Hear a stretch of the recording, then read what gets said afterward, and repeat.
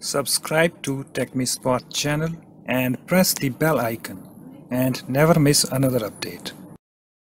Hi guys, in this tutorial I'm going to show you how to flush or clear DNS cache in Windows 10. Okay, so in order to do that you have to click on this search box over here.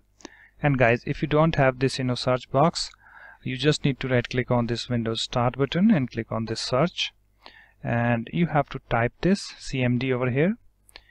And as you can see, we have this command prompt. Just right click on that, and guys, we have this run as administrator.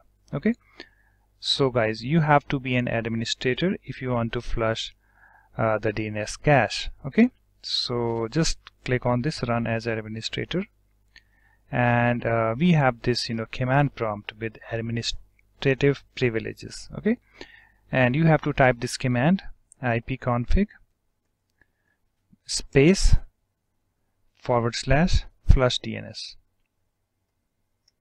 okay, you have to type this command ipconfig space /flushdns.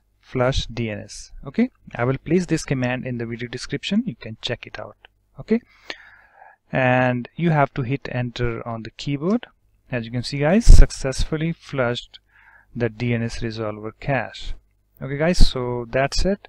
Thanks for watching. If you like my videos, please support me by subscribing to my channel. Thanks again. Bye bye.